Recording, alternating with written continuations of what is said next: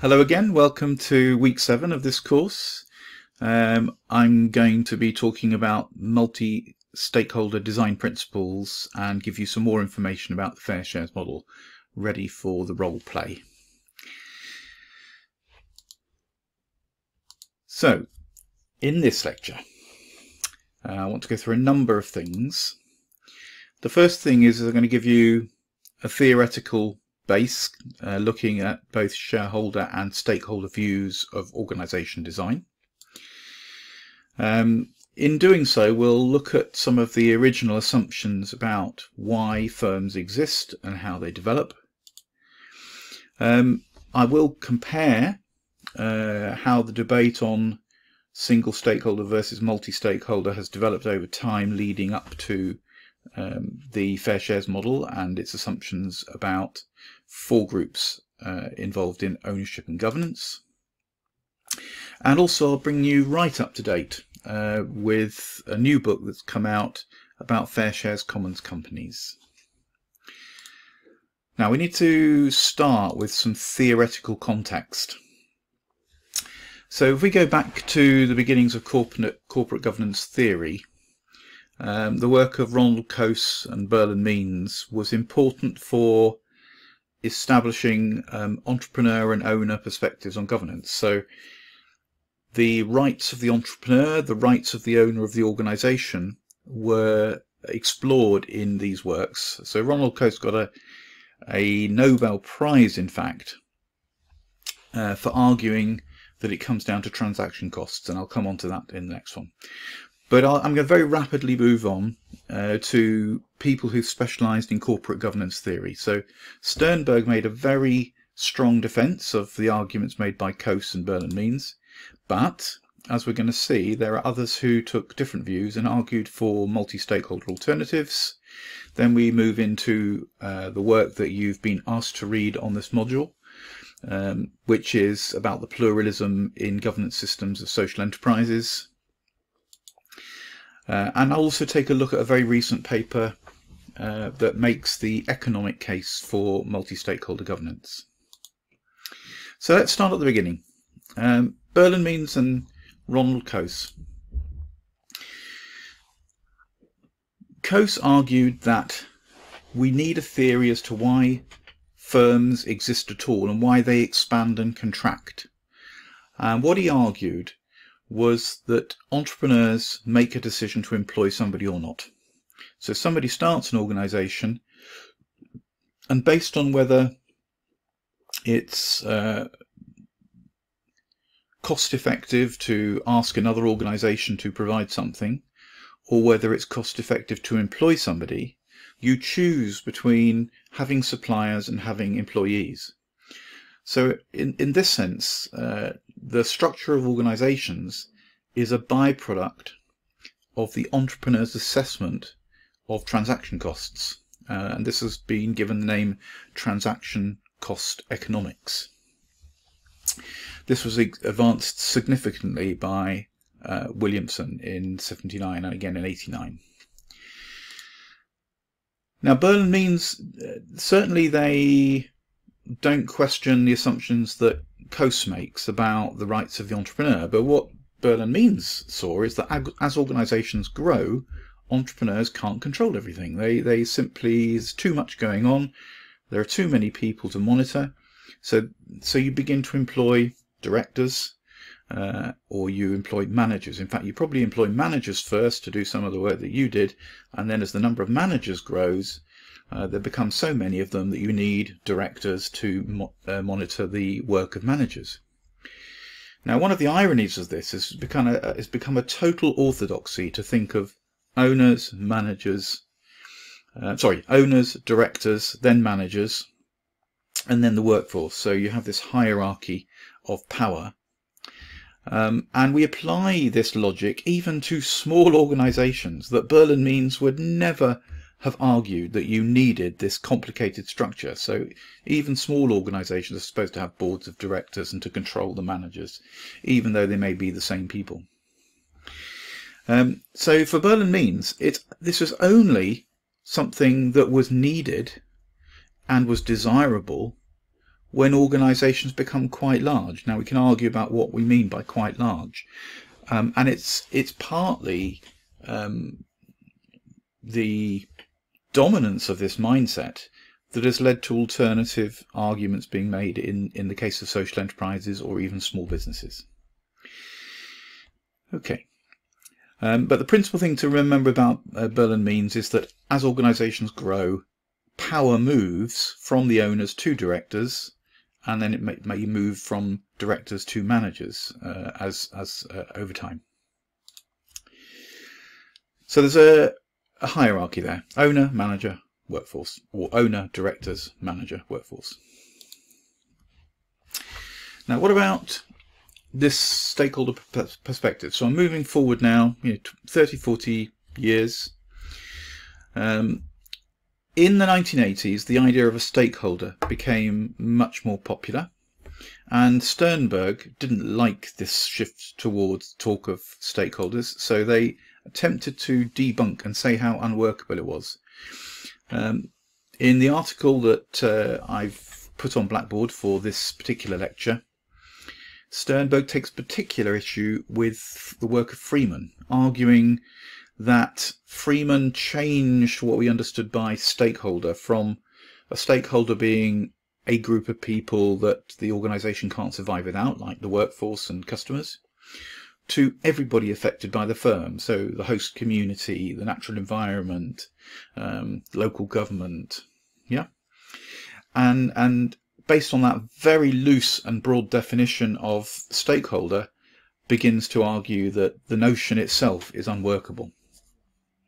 So it's key here. So since stakeholders are all of those affected by, all of those who can affect or are affected by the organisation, the number of people is infinite. Now clearly stakeholder theorists are going to challenge that view, but this is the argument that Sternberg is making. And Sternberg's paper has 4 objections. Stakeholder theory is incompatible with business. In other words, the people who argue for stakeholder theory don't like business in the first place.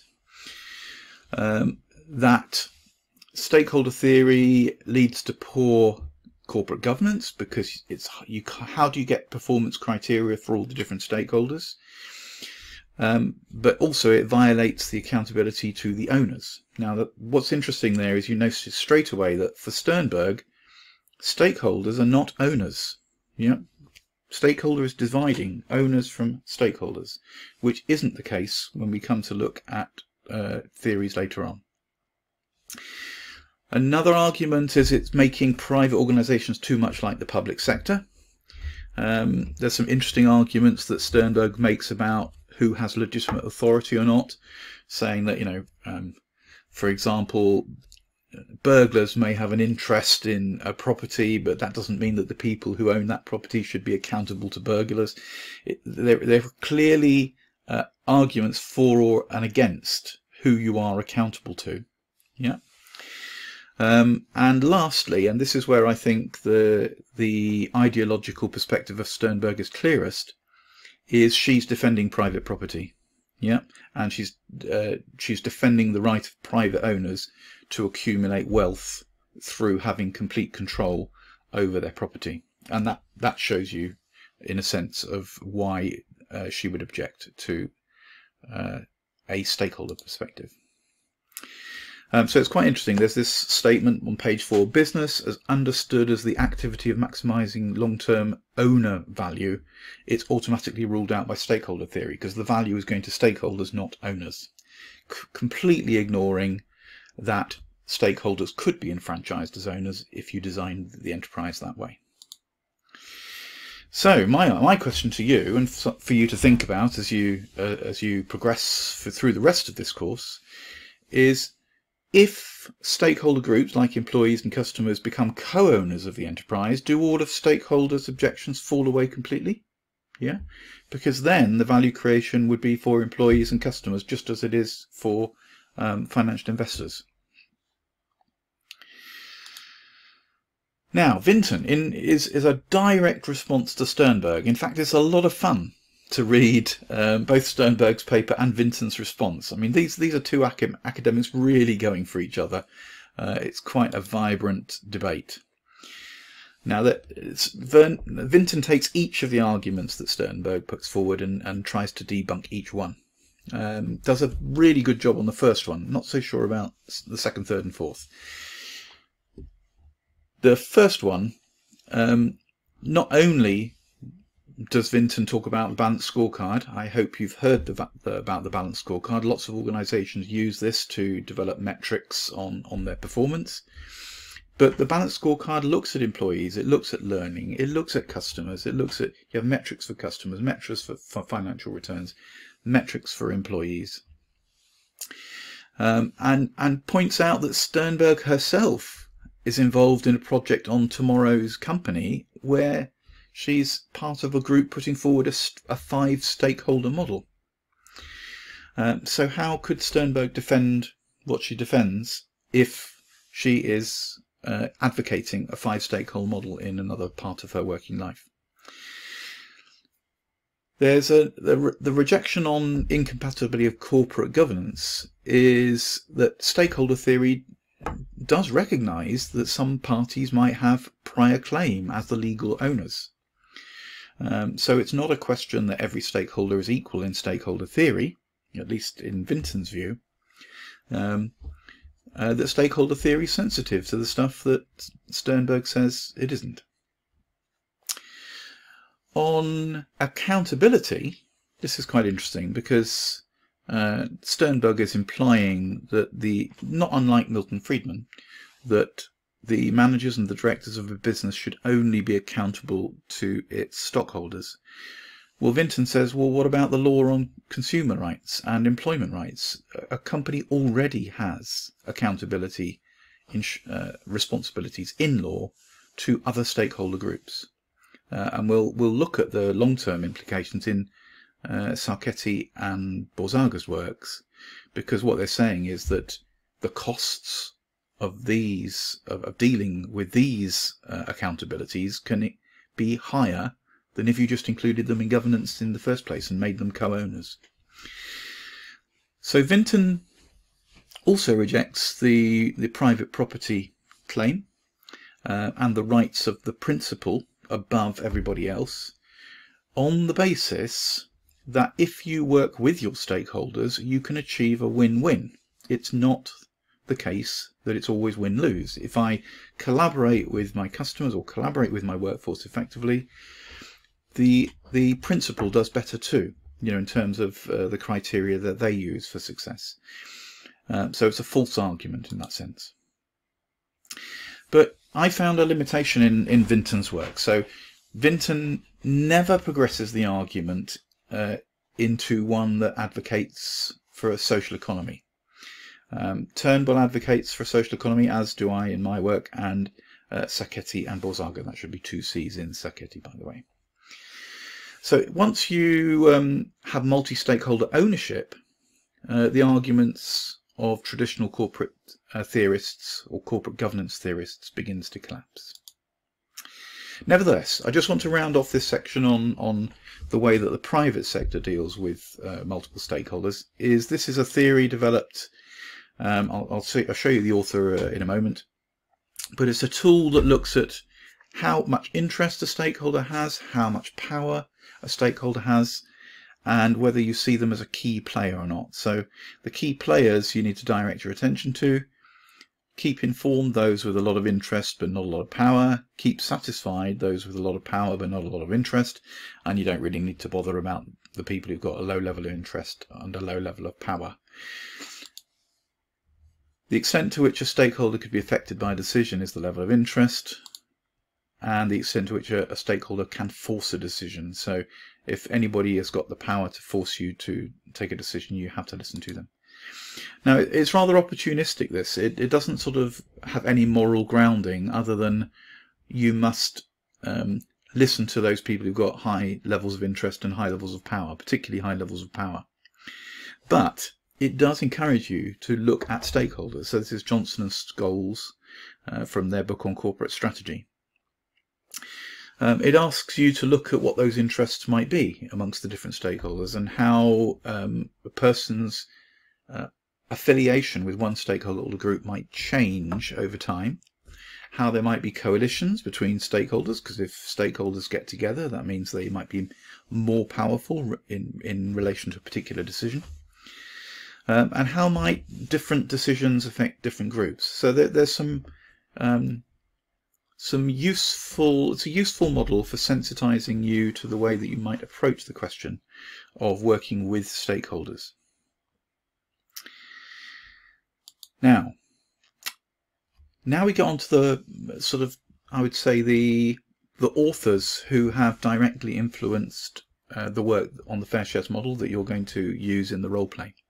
So Sian Turnbull, there's two phases of work. I would say the early phase, 94-95, he seriously questioned Berlin Means and Ronald Coase, and has become very influential through his work. The key part of this, and he does this by looking particularly at cooperative enterprises, particularly the Mondragon co-ops and also some public sector bodies in Australia. He argues that efficiency in terms of communication is a much more important area to be productive than just looking at market prices. So what transaction cost economics said is, if I go to the market, I pay this. If I employ somebody, I pay that. What Turnbull argued is that even if the cost of getting something is X, if I can communicate efficiently and reach that decision in half the time or 3/4 of the time, I will be a more productive organization. So good communications makes an organization more productive, which lowers its operating costs, which will ultimately mean it generates more surplus or is more profitable. So rather than using transaction costs to understand firms, look at their communication strategies. And once you look at communication strategies, the difference between private firms that contract employees and cooperative firms that make employees members, you suddenly begin to see the economic efficiencies of employee-owned organizations. Yeah. Now, as Sian Turnbull's thinking developed, he wrote a very accessible pamphlet. So it's a new way to govern from the New Economics Foundation, and he talks about network governance, and he draws attention to the Mondragon Corporation again that we've mentioned a few times. Every enterprise has about 3 governing bodies. It has a body called the Social Council, where every person who works there can elect people to it. The Governing Council, which takes commercial decisions, and then a Management Council, which is some people from the management group and some people from the governing body, which is elected from the workforce. And this, he says, leads to much better results for the people in the enterprise and for the host community and for the environment. Yeah, and he talks about it through the metaphor of ecology, so that enterprises can be designed to produce offspring rather than grow into great big mega corporations. And they have this devolvement of power to different boards is built into the DNA of the company through its legal constitutions. And even where there are private corporations who couldn't convert to a co-op, he says you can still practice network governance. You can still have think tanks, if you like, within the organization that include members, i.e. the legal owners, and non-members, which of course includes employees in most cases. So non-members and members can get together and think about the future of the enterprise together. Now, on to some of my own work. So the key thing I wanted to communicate to you was that in my own PhD, which was 2002 to 5, and then published some of the findings in 2007, I came across multiple people in the sector I'm familiar with, the social economy, where people who, towards the end of their working lives, all believed that multi-stakeholder cooperatives or multi-stakeholder something, yeah, would be better than what they've experienced in the past. They were all drawn towards multi-stakeholder models, and one of the papers, Ridley-Duff and Bull 2019, that's on your required reading list, we look at stakeholder model, new co-model, the cooperative kick, which came out of Cooperatives UK, and the surplus sharing model, which I was personally involved in. Now, there's a different theory behind these. The first is the labour theory of value. Yeah, this is actually a moral proposition, really, which is the people who create value should have a moral and legal right to share in it. And the people who create value are the people who provide the labour. Yeah, money doesn't create money. It's the added value that the labour process creates. It adds value to a product and then you resell it in the market for more money. And if you are participating in creating that value, you should be able to share in the benefits that come later on. And the second one is democratic theory. You know, that if people are affected by decisions, if you work in an organisation and you're affected by the decisions of the executive group or the board of directors, you should have a right to participate in the decisions that affect you.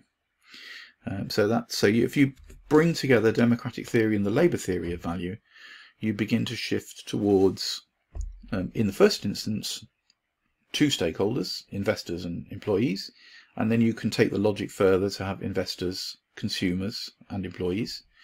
But in these cases, all of these cases, apart from the cooperative kick, the founding entrepreneurs were seen as a class in their own right. Now that involved, as you've seen in an earlier lecture, into FairShares Model rules, which enfranchise founders, labour, user and investors. And I'm going to go into this in a lot more detail.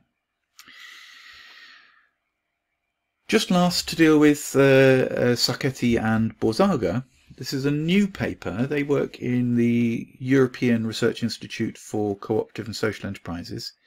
And what they do is they talk about the total cost of organisation.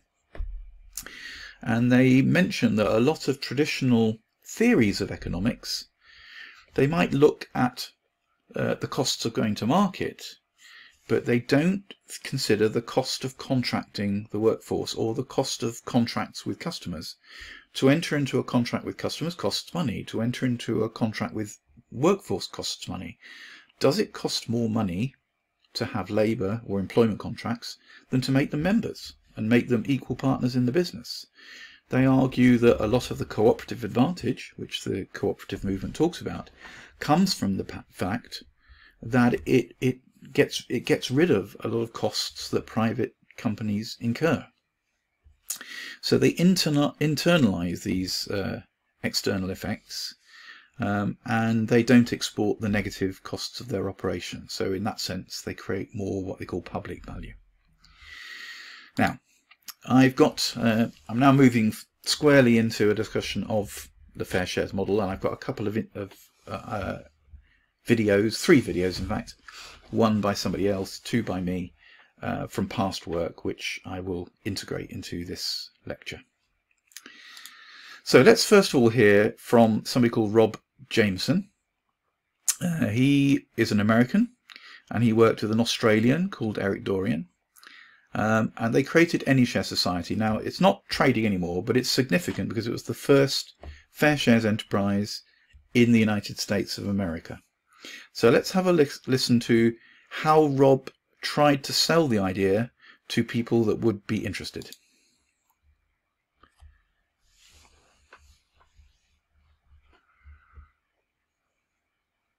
The path of human history radically changed 10,000 years ago, during the Neolithic period. During this time, people went from being hunters and gatherers to growing crops, thus creating a surplus of food for the first time in human history. The freeing up of labor made way for technological advances, but also created the need for a leaders class to manage this extra activity. Over time, an inequality between the leading members and everyone else started to grow. So fast forward to today, and massive wealth and income inequality has become the norm. The corporations of today play a very large part in this inequality. To illustrate how things could be different, just imagine the hundreds of billions of dollars that Apple, Microsoft, and Google alone have at hand. Just these 3 companies alone could single-handedly end world hunger if their cash stockpiles were shared equitably.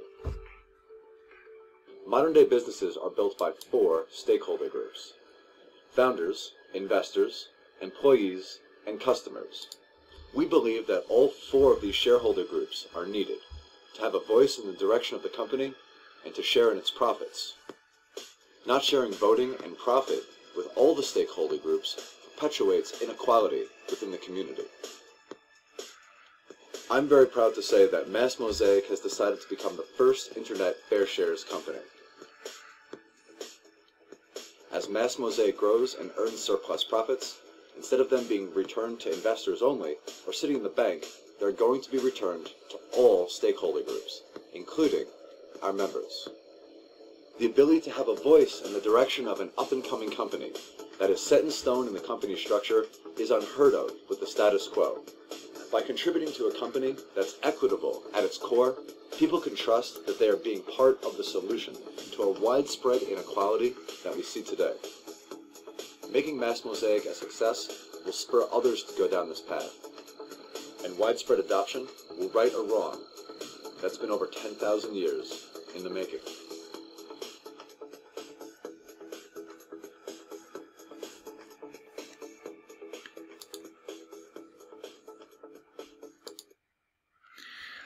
Okay, now Mass Mosaic became AnyShare. That's why we've got the old name there. He said that it was unheard of to have multiple voices. I'm not sure that's true. I think there are plenty of examples, as you've seen already, of other people who were giving voices to people. But, you know, it was new to him. Yeah. So he used the terms employees and customers, but in the generic model we use the terms labour and users. People will change the labels, and you'll see this in a moment. And the question is, should organisations be structured to recognise the four stakeholders? Is that what should be the norm? Yeah, rather than the exception. So FairShares is trying to promote as a norm that we should recognise the legitimate interests of founders, labour, users and investors. And it's for you to look at the mainstream texts that you've been using on your business course and ask whether these stakeholders are recognised in theory. To a certain extent they are. And are they recognised in practice? Yeah. And to what extent? Now I've got a few years ago I did what we called a simple guide, and rather than me reinventing the wheel, I thought it was useful just to embed some of my previous videos in this video lecture. So this one takes you through the four stakeholder groups, how the four stakeholder groups interact as a business develops.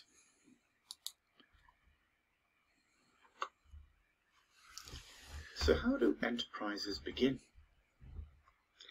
All enterprises start with one or more people who have an idea that they maybe will make them money, but certainly, if you're a social entrepreneur, will improve society or the community or the environment in which you live.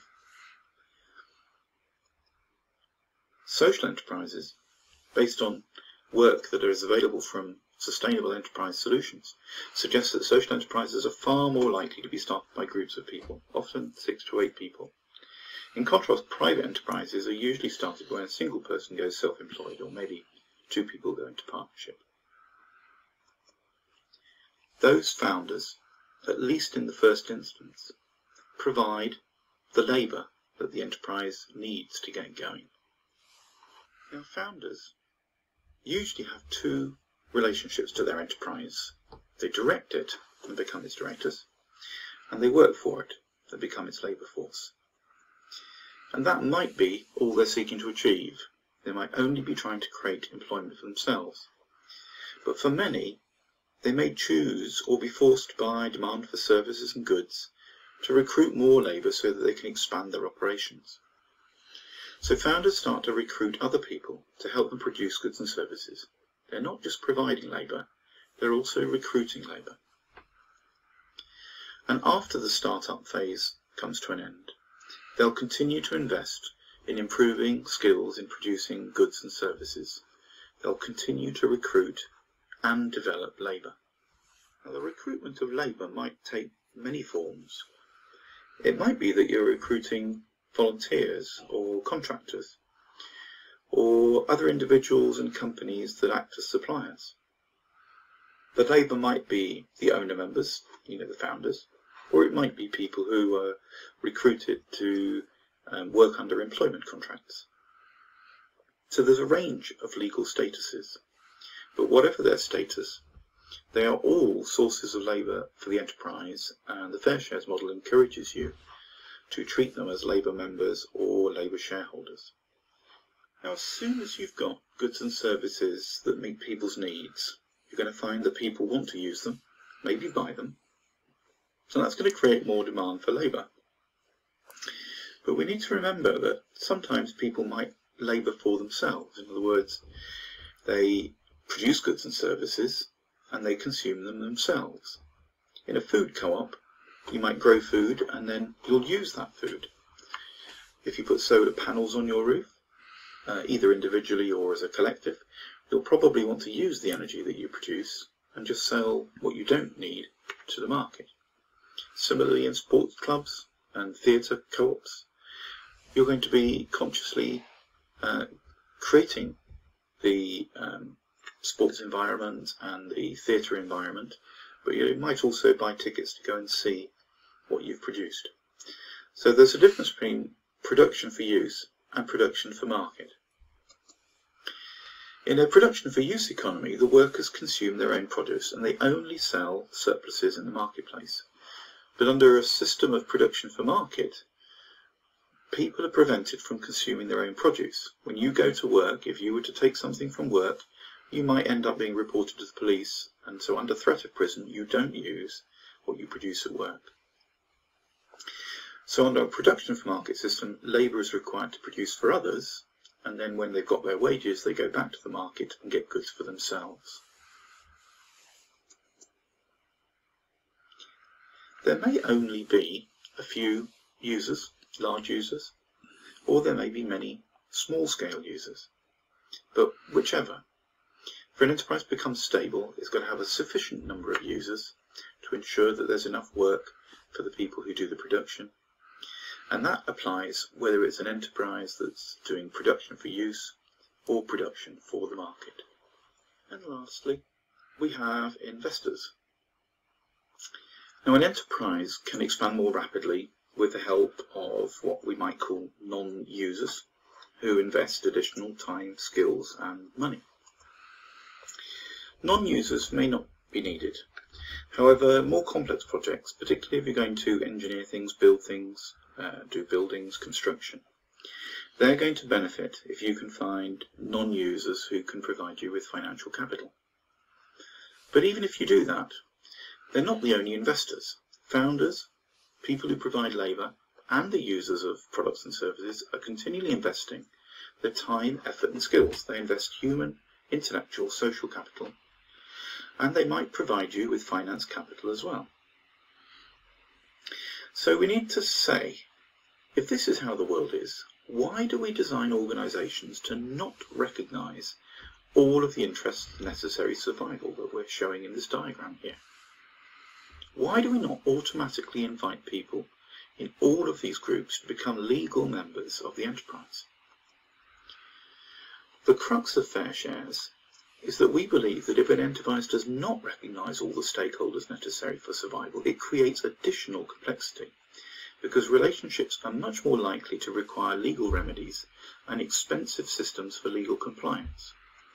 So in the next part of this video, we're going to take a closer look at the complexity of so-called simple enterprises to understand where that complexity comes from.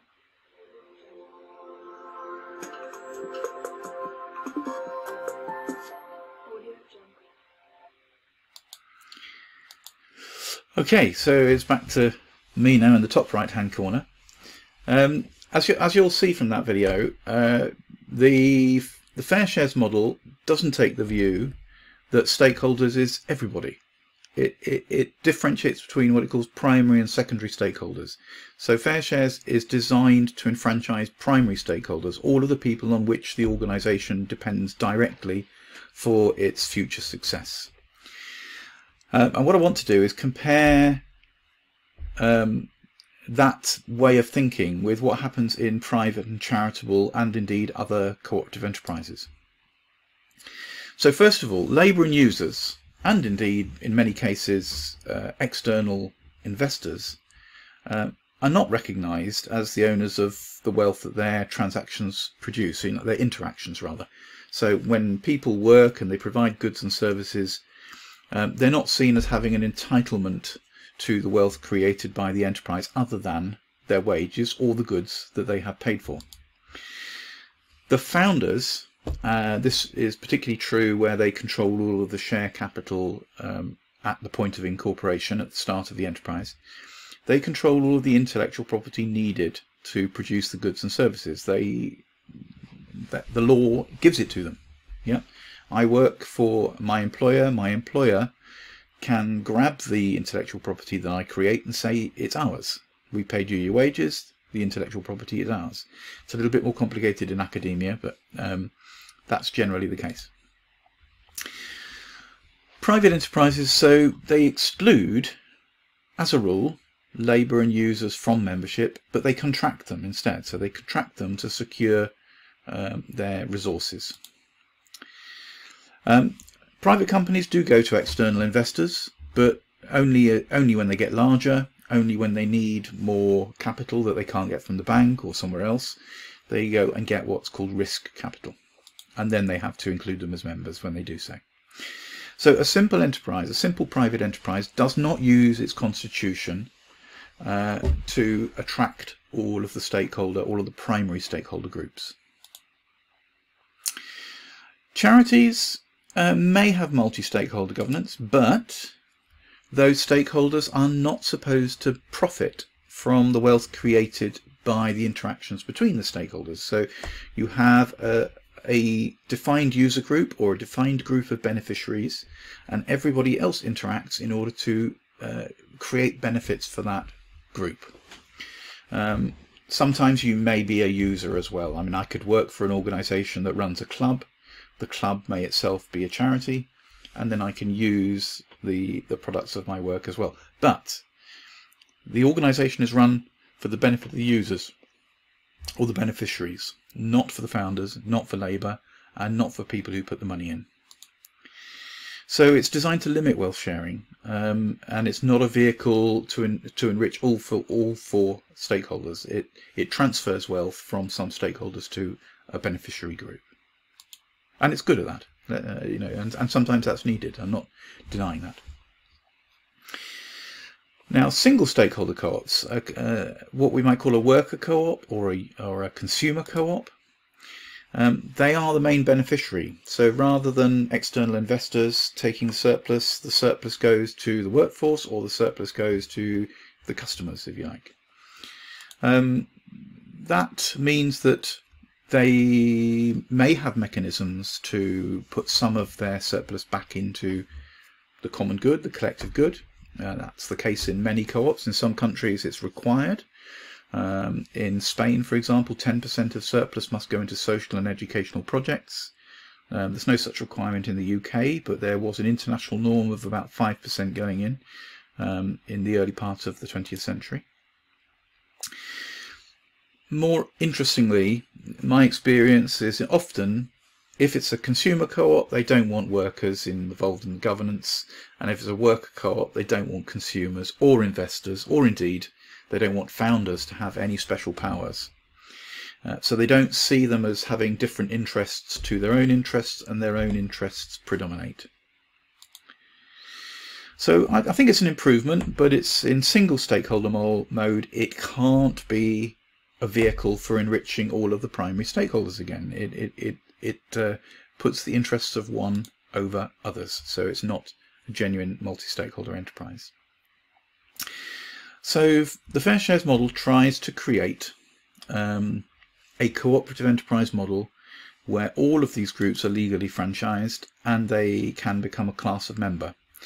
Now, it depends on the legal model as to whether investors are enfranchised or not. If they are cooperatives or companies, then they can have share capital and they can become investors in the enterprise.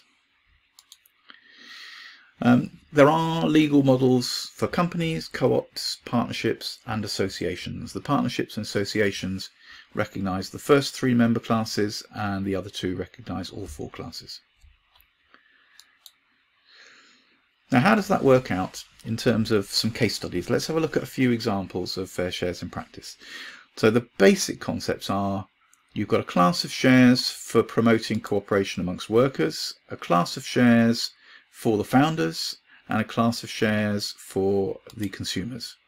So we call these labour shares, founder shares, user shares. Yeah. People who work and people who buy goods and services may also want to support the enterprise through a financial contribution. It would be an investment, not a donation. And that is the basic model of fair shares. Those four groups working together, and you might permit outside institutions to also buy share capital. Interestingly, intellectual property is managed as an intellectual commons. There's a clause in fair shares that promotes the idea of the commons, but only around the ideas that are required, the means of production, the knowledge to produce things. So let's look at three cases in the first instance. So one of the papers that you've got down here, that's on your reading list, is about Resonate. So they have listener members. The platform creators, the social entrepreneurs, if you like, were the founder members and also people they call collaborators. We've got fan members, we've got artist members, and they can become supporter members. And when they become supporter members, they can buy a particular type of share that represents their investment in the enterprise. So they've got the four classes, and in fact there are two different classes here under that. And they may attract additional money. They have from a place called R-Chain. I think we deconstructed this, I think, in our last seminar, so this isn't going to be completely new to you. Let's have a look at another example. So EURICSE, we'll learn more about them later. In this case, we've got some co-founders who are the founder members. We have clients, this is a consultancy, who become user members. And the consultants who work for EURICSE are the labour members. They, again, can take out what they call investor shares, and that's the basic four groups. The founders have some investment shares, and also they're trying to attract ethical investors to also take out investor shares to support the development of the consultancy. They too have a commitment to intellectual property. Now here's one that's more recent, 2020. This was a conversion. VME Co-op. There were two founders originally, and the two founders have given their shares to an employee share ownership trust. So it's another organisation, if you like, that now owns the shares that the founders used to have. And in that sense, the employee share ownership trust is the founder member. Yeah. They tried to persuade their software users to become members, but they didn't want to. So they cut out the user members. The software developers that they employed have become employee members. And the founder members may also be employees. And the founder members will get investor shares, as well employees will get investor shares. So it's three classes of shareholder in VME Co-op. The employee share ownership trust owns the investor shares, and labour members can either be allocated investor shares or they can buy investor shares as well. So it's got additional, that would give them an additional share of the surplus over and above what they get automatically as an employee. So these are three examples, and the second video I've got from my previous work just talks about the impact of this on possibly on the future and some of the other contexts in which this has developed.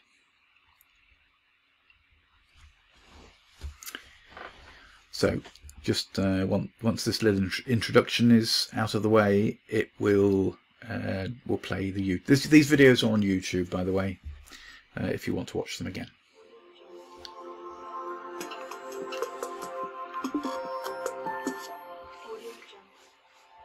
Welcome to the fifth and final part of this guide to fair shares.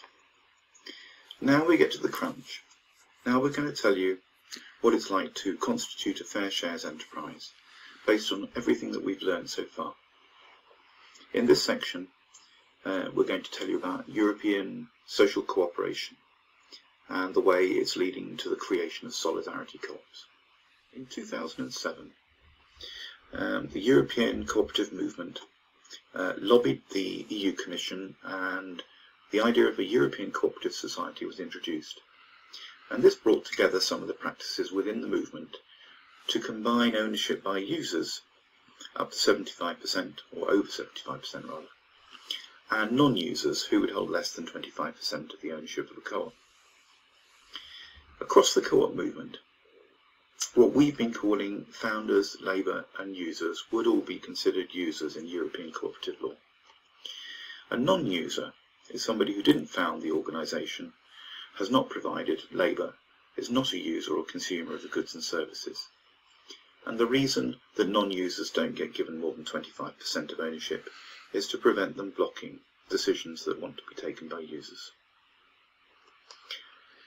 Now this has led to the idea of a solidarity co-op, and in the UK the FairShares Association and others like Somerset Cooperative Services have embraced the new principles in cooperative law to create solidarity enterprises, and this is a multi-stakeholder approach to social enterprise. So every FairShares enterprise recognises founders, labour and or users, that's users in the FairShares sense, as classes of member. And if you constitute as a cooperative or a company, you can also issue these groups with shares to recognise them as investors as well. Now FairShares values and principles can be operationalised through associations, cooperatives and companies. If you use the association model, all you do is create memberships. But if you use the cooperative and company model, you can also issue shares. Now let's consider the order in which things happen in a FairShares solidarity enterprise. Because an enterprise is built over many years, and all you need to be sure is that your constitution will provide for the future. You don't have to configure everything from the outset. Firstly, founders are necessarily the first people to provide labour, and they may also be the first to use the goods and services and make investments, particularly if the cooperative has been established to do production for use. Next come labour. They necessarily do things before any users know of, use or can buy goods or services. And even if users are involved in product and service development, they can't actually use them or purchase them until later. Investors, in my experience, if they invest at all, won't do so until they can see the products of labour and satisfy themselves that there are people who want to use them. So the order in which things occur is founders first, then labour, then users, then investors. Now a FairShares constitution is designed, as we've stressed throughout, to reflect how the world is when all interests in an enterprise are treated as having equal legitimacy. While it doesn't release an association, cooperative or company from the complexities of different bodies of law, it does open a pathway to reducing the costs of legal compliance by allowing you to build alternatives to it. Founders, workers, users and investors can invoke clauses in the Constitution and do a number of things. They can share intellectual property. It means that you write into the Constitution different conditions of engagement for your workforce and your users. You don't operate the private enterprise system of intellectual property management. Then you can engage in new modes of exchange that don't necessarily have to follow the rules of the market. Your users and your producers now belong to the same organisation, so you can devise your own rules of exchange that don't have to go through market pricing mechanisms.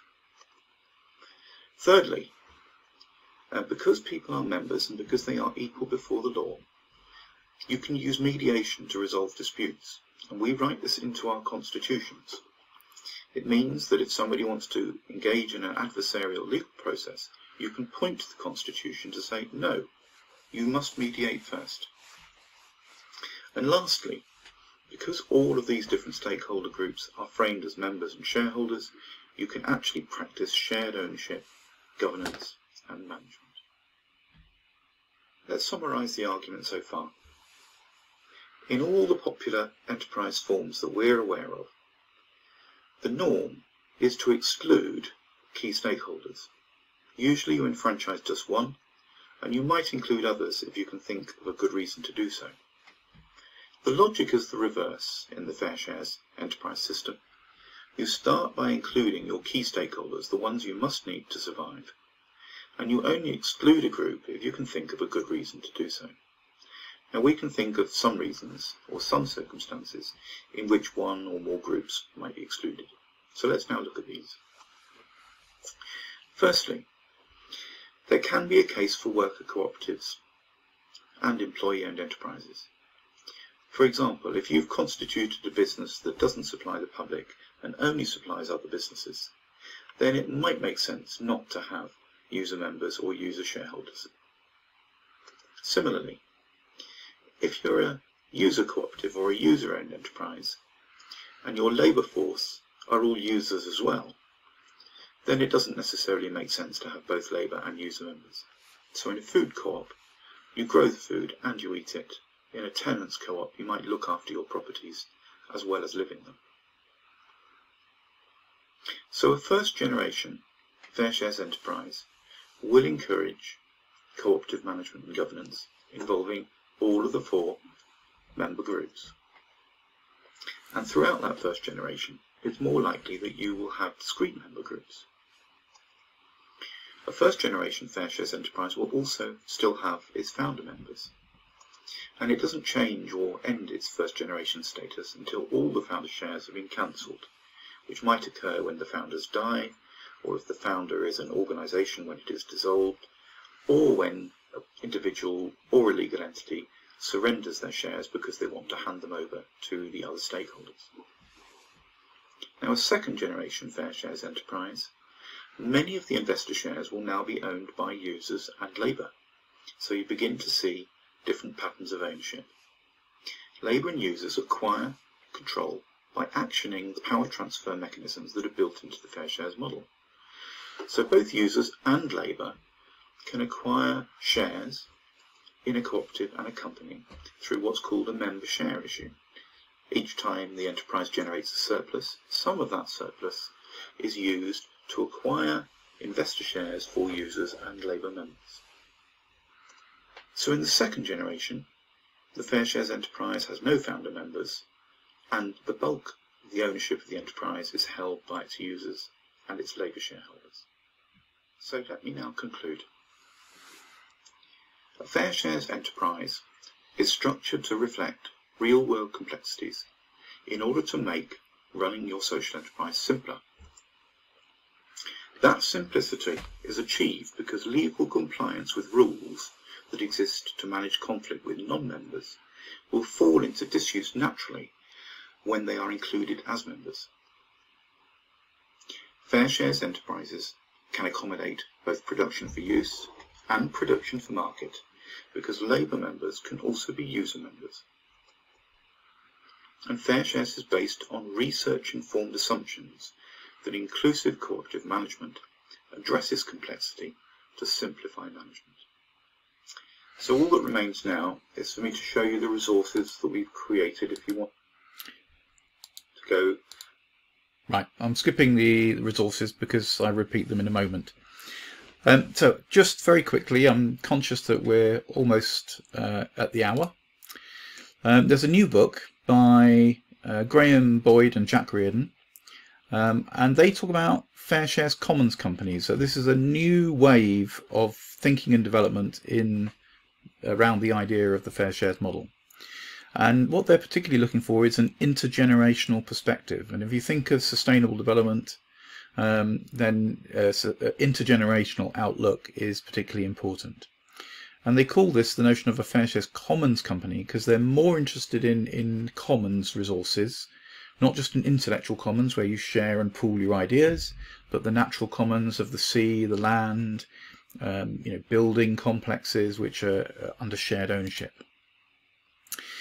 Now they do away with founders and call them stewards instead. So in any FairShares Commons company you have maybe directors and you have stewards, who would generally be different people, and they are both under a particular set of values and principles, moral and ethical values and principles, to consider the interests of the next 7 generations when they make decisions. They're more interested in, as I mentioned, the commons resources that go beyond the intellectual commons, so including digital and physical commons. And as a result, there's a more complicated perspective on multi-stakeholders. In fact, they have 2 additional types of stakeholders. In fact, they can have many more, but the ones that are quite commonplace are prosumers, when you produce and consume at the same time, as we talked about in the food co-ops, and donor members, who are just giving money to support the enterprise without expecting an investment return.